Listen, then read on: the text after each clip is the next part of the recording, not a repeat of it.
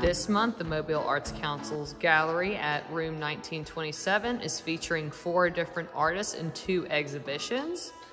Lenizio, works by Freddie Blache, Trey Johns, and Gage Nobles, as well as Alabama Astronaut, the folk art of Abe Partridge.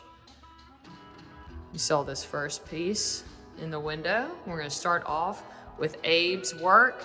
You guys saw outside, I'm actually sporting a pair of Abe Converses. I'm personally a big fan of his work, and he was the winner of our Throwdown fundraiser competition last October, and we're very excited to be showcasing a solo exhibition of his work for the month of April here in the gallery. Abe Partridge is from Mobile, Alabama. He left Mobile when he was 18 in pursuit of a theological education. You can see that influences a lot of his artwork. After attending 4 Bible colleges in 4 years, he became the pastor of a small independent Baptist church in the Appalachians of Eastern Kentucky at only 25 years old. When he was 27, Abe became acquainted with a horrible depression, left the ministry, and turned to art.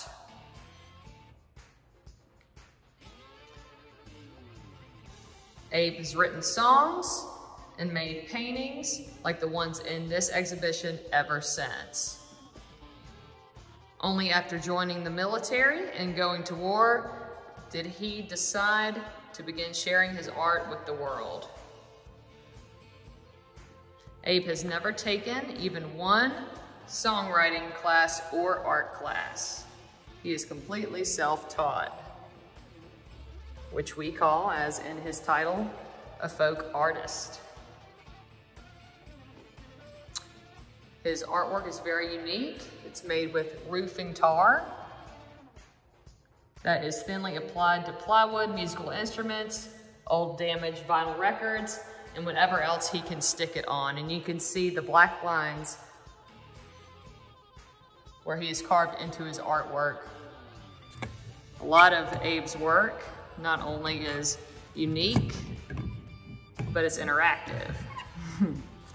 True love will keep you spinning. It's another interactive piece of his, which if you come by to see it in person, you can play with yourself. Or you can actually record by hitting this red button and then replay your recording and adjust the pitches with this knob. You can hear, I think Abe has a recording on here for us.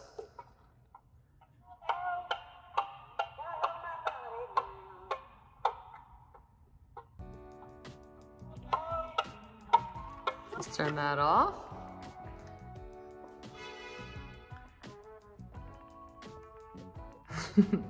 This piece right here, this mannequin, is not for sale, but the majority of the rest of his exhibition is. So you'll have to come, check out his work, get yourself an original Abe Partridge. Many of his pieces you'll see are inspired by musicians. Abe is a very musical guy. Let's see, here's another interactive piece right here. Let's turn on the nose.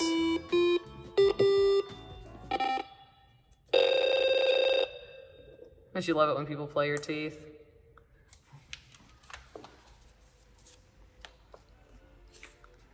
We've got a handful of small pieces too for sale by Mr. Partridge.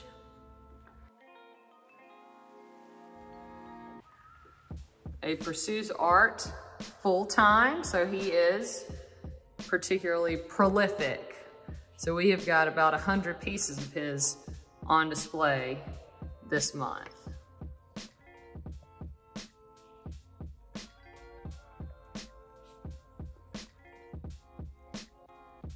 If you're interested in any of these, please give us a call or shoot us an email, and we'll let you know how much it is and if it's available.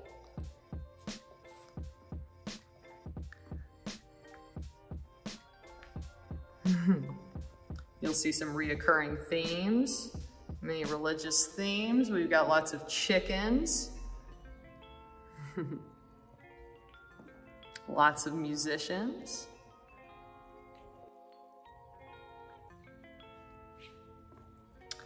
So this tar is cured for 30 days before he carves his images in it with a screwdriver or an ice pick. Finally, he paints the tar with acrylics and seals it with clear sealer.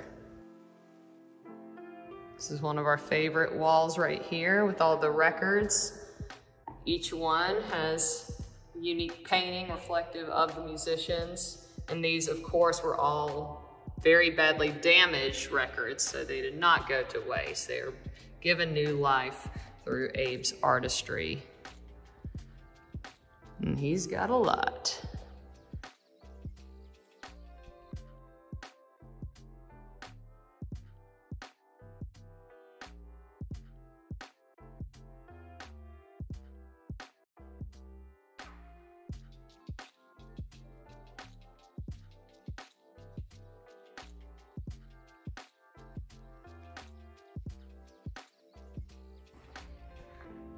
Here.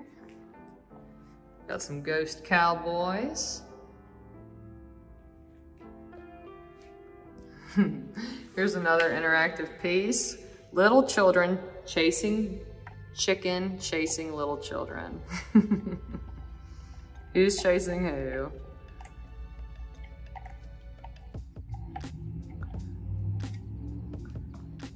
Very clever repurposing of an old globe.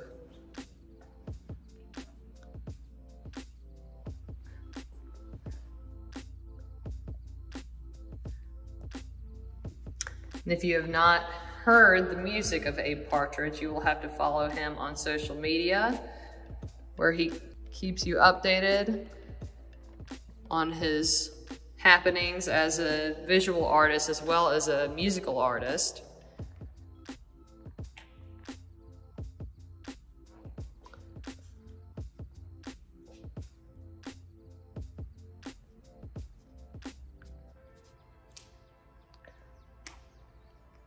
We've had people that have spent hours in here reading every bit of text on each of these pieces. Ho, ho, ho.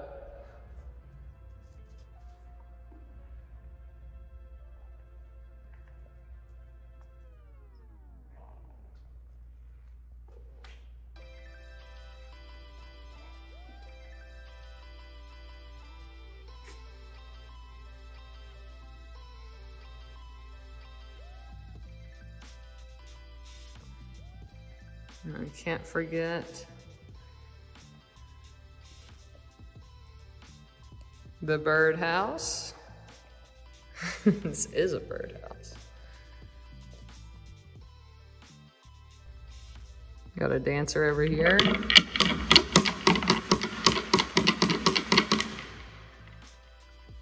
As well as another interactive piece.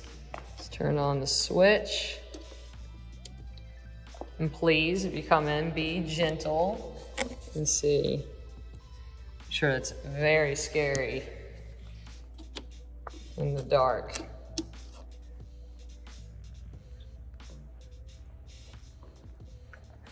Continuing on, got some more records.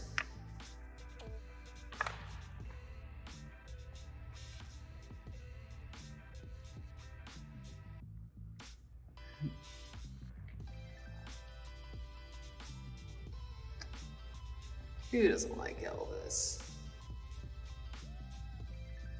Come get you a record.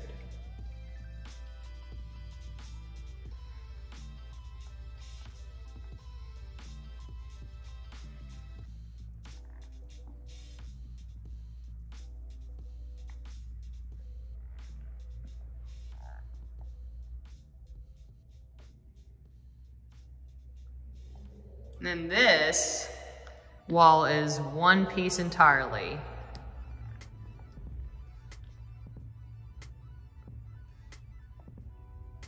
we've got the 11 disciples.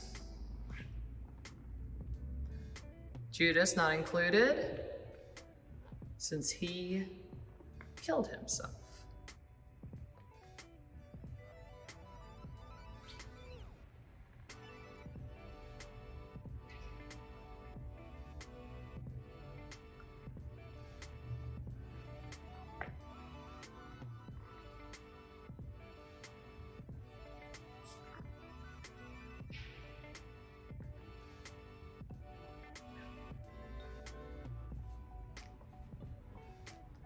You can see by this piece close to the window that there's a very interesting texture on these pieces from the tar.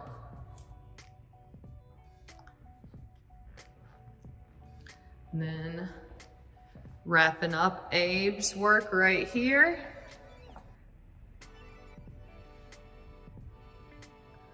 The handful of smaller pieces. And these are funny.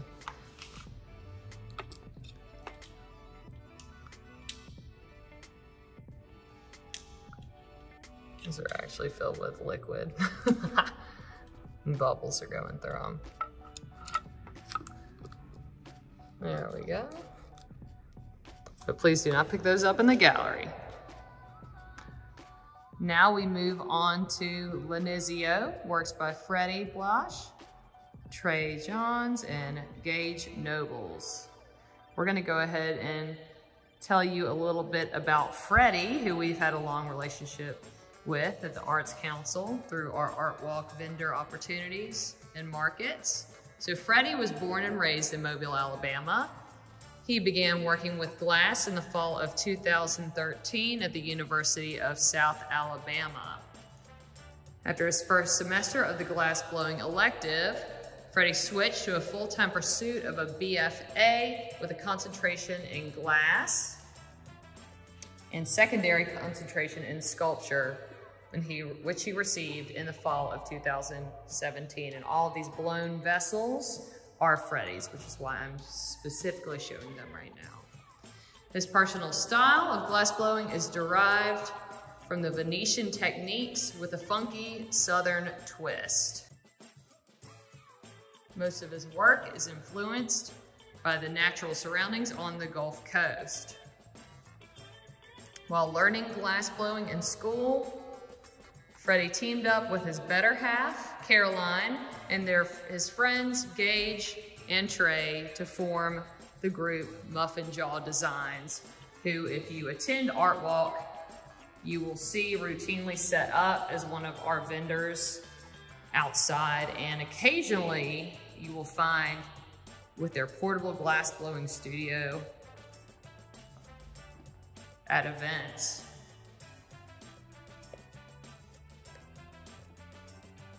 Those are all works by Freddie. We've got Trace Johns.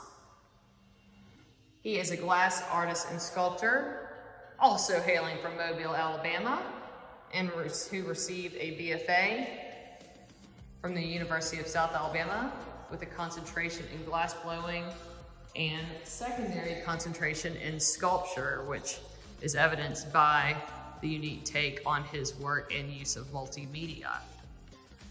His artistic taste centers around abstract expressionist works and street art.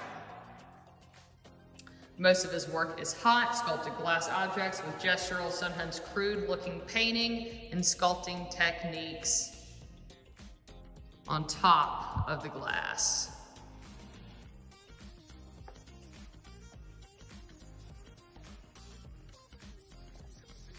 The juxtaposition of the traditional thinking that glass is an elegant, beautiful form, and the abstract gestural painting, often reserved for expressionist and street art, is important to him in his work.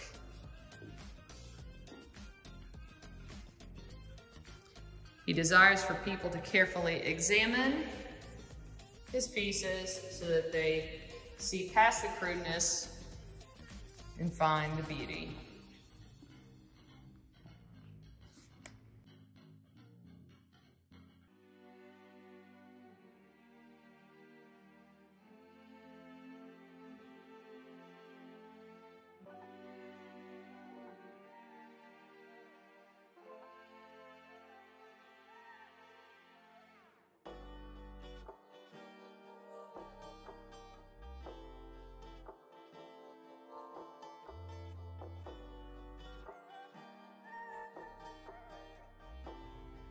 So now we're gonna move on to Gage Nobles, who was also born and raised in Mobile, Alabama, and started blowing glass in 2015 at the University of South Alabama. Primarily focusing on Venetian-style works, he specializes in goblets and stemware, as shown here, attempting to go as thin and light as possible, while maintaining a straight and centered body of work. Though Gage does not consider himself an advanced glass blower, he hopes to one day be as good as the master glass blowers. Together, these three artists make up Muffin Jaw Designs, who make functional and decorative glass art for home and garden, as well as seasonal products. This collaborative team also performs live glass blowing demonstrations with their portable glass studio. And if the weather is too bad during Art Walk night, we will reschedule their live glass blowing demo for later this month. That's it for us. Please stop by and see the exhibitions. Our regular hours are Wednesdays through Fridays from 10 to 4, and we will be open extended hours for Art Walk night until 9 p.m. and as well as on Sunday, April 25th from 1 to 4 p.m.